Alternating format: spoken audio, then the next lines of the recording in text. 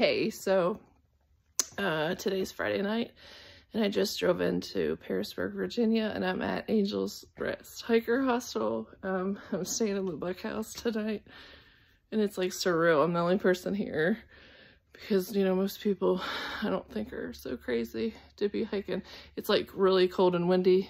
It's going to be cold tomorrow, but not this wind, I don't think will be a problem. But I'm gonna just show you this bunkhouse. It's really cool. So the bathroom is like in a separate building, but it's super clean and like very modern, so it's really cool.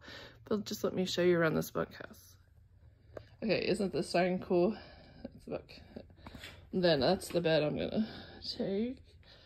And then there's like a bunch of loaner clothes, and there's a guitar over there, and bags if people need bags. And it's nice and like it's real windy outside, but inside this is perfect. The temperature in here's perfect. Plenty of outlets. I guess there's there's a fridge.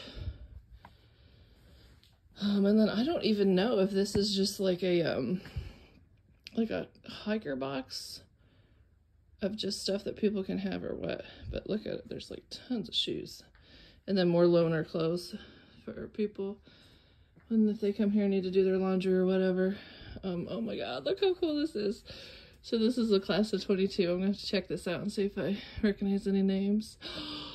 And there's the beautiful map of the Appalachian Trail. Oh my goodness, it's so cool. All right, well, I will be talking to you more in the morning.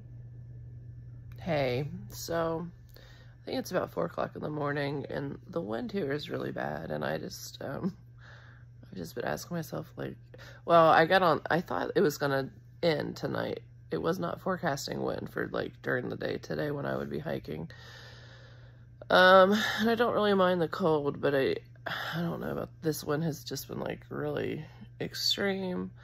And then when I got on the weather today, the wind picks back up at 9 a.m. or 8 a.m. and goes until 5 p.m.